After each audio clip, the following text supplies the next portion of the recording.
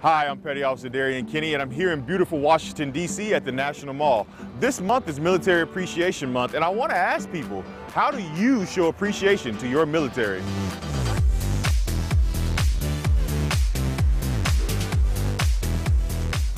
Do you guys have any family members or had family members that served in the military? Yeah, both of our grandparents served in the Korean War. Yeah. My father-in-law was a Tuskegee Airman.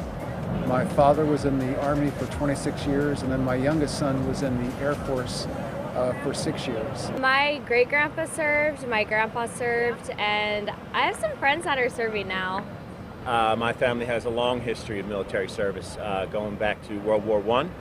On Veterans Day, I always call my grandpa and thank him for his service and for the freedom that he participated in giving me. But we would phone him, send him letters, and my wife would send him food. I'm grateful to have family members and to know people who are serving and who have served in the past. The first thing that comes to mind, obviously, is thank you, and that doesn't even begin to cut it. The idea that people such as yourself and all of those who serve and have served, that you're willing to give a piece of your life, sometimes all of it, to the cause to allow us to live the life that we have. Thank you doesn't even come close to cutting it. It's an immense appreciation that words can only diminish.